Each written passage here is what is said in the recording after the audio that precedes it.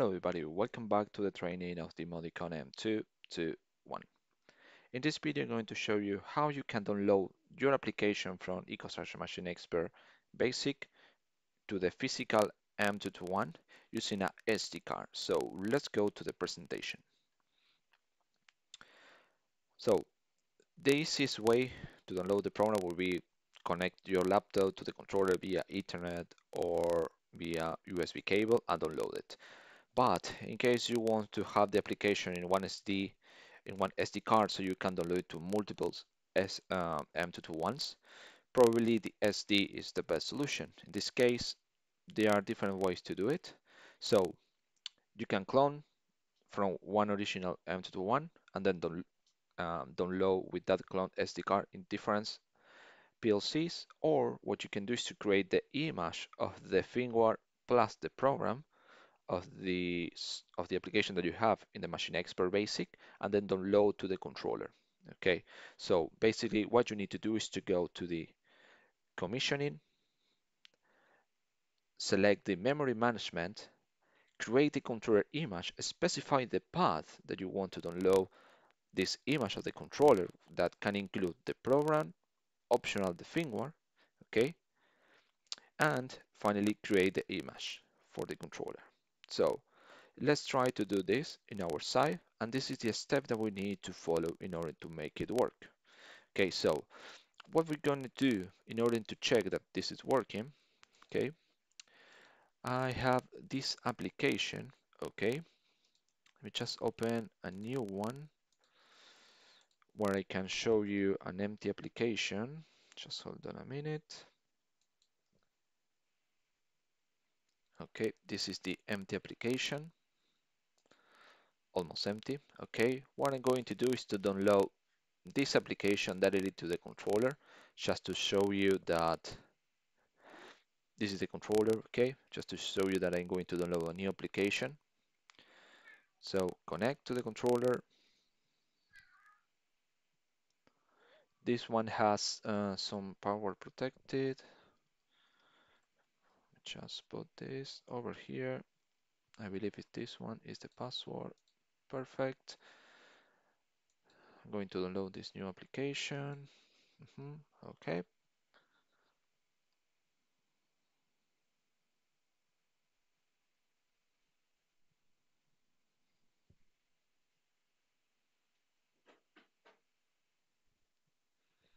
So now I'm going to play the controller. Okay, so the controller now has this empty application. I'm going to disconnect. Okay, what I want to try to do now is to download this application into the controller by memory management, create controller image, PC, select the folder, okay, that the folder will be the SD card that I have over here.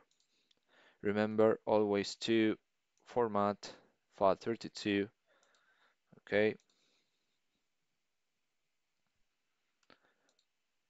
close. So I'm going to only include the program, okay. In your case, if you want to create multiple application, I will select the include firmware, but in our case, I'm going to select only the program.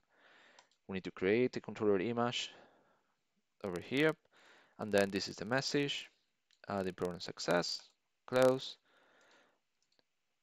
If we go here, the SD card, we can see here in the script,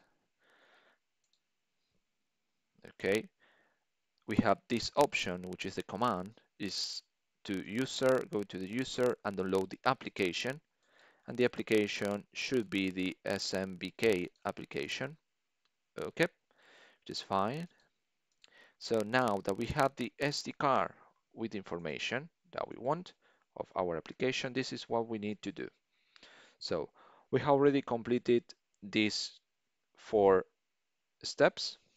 Okay, I have just removed the SD card. Now we need to remove the power supply of the controller. Okay, you can see they are now, the LEDs are gone. Now I'm going to connect the SD card with the application over here.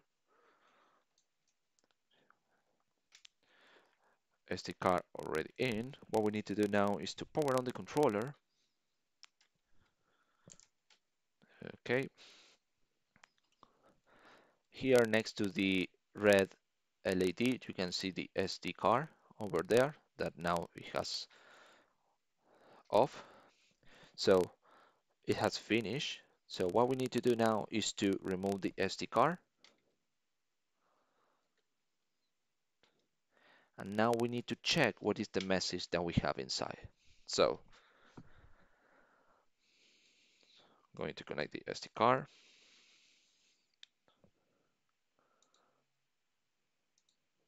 Here, script log.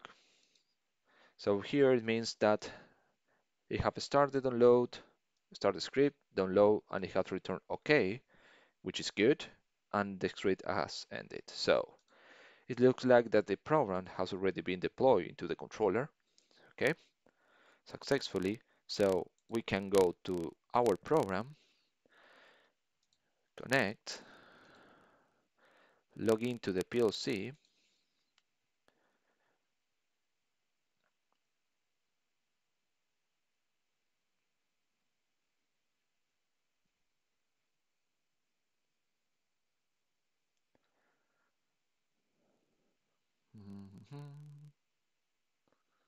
log into the PLC. Okay, let me just double check if it's something missing, or I just removed the cable. Yes, I think I have disconnect the cable. You can see here if I'm going to pick the controller 221, you can see that the cable has been disconnected over here. There is no LEDs or nothing at all. Okay, I'm going to put it again.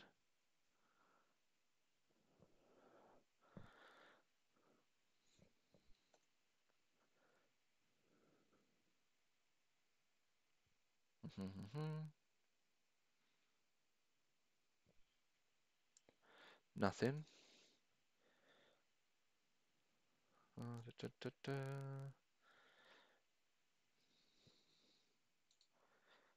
me just double check what I have done wrong here.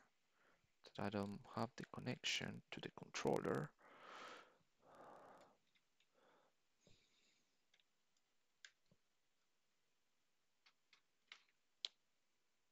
There we go.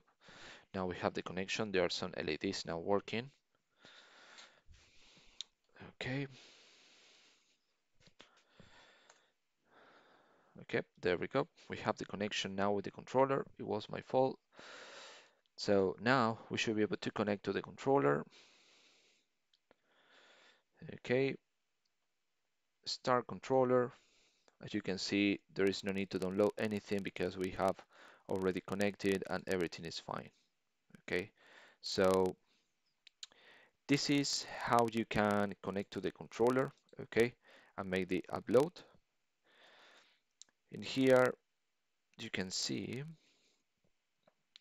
over here that if you want to upload the controller using the SD card, you can do it. It's the same step, but instead of using the command download, you can use the upload. So you can upload only the program of the controller. Okay, and this should be the message that you have received or you should receive in case you want to do this. Upload, which is the project, okay, and return okay if everything is fine. So what you need to do now is to try to create an empty application, download it to the controller, then try to use the SD card in order to download your real application just so you can see the steps, okay, and how to do it. And then check the script log of the SD card in order then to see the real step and all the process has been done perfectly. So we have seen in this video how you can perform a download via SD card of the controller. You can use the commissioning tab to create the application, and also you can include the firmware. So in case you have a new PLC and you need a specific firmware, just use the SD card with the program and the firmware to download it. So this is it regarding the download via SD card. So thank you very much for watching this video, and I see you on the next one.